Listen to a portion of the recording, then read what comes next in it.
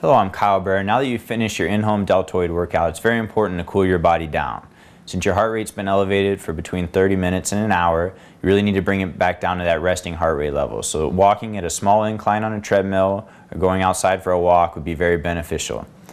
As far as stretching, we'll go back to those same stretches we did before our deltoid workout. Carrie's going to bring her arm across her body. She's going to put her left hand over that elbow, right around the tricep area. She's going to keep her back nice and straight, and she's going to breathe throughout the exercise. She'll hold this for 30 seconds, putting pressure on it until she feels tension, holding that position, and then as the tension goes away, she can add a little more pressure.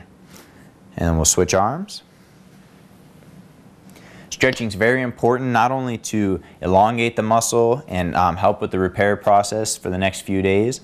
You'll be going through what's called delayed onset muscle soreness, and this stretching will really help with that, but it'll also help prevent injury later. And for another stretch, Carrie will bring her arm up and over her head, and she'll grab her opposite tricep with her other arm, and she's going to pull. This will give her a nice stretch in her deltoid as well as up to the tricep, which you got a little bit of work in her deltoid workout. She's going to breathe naturally, and she'll switch.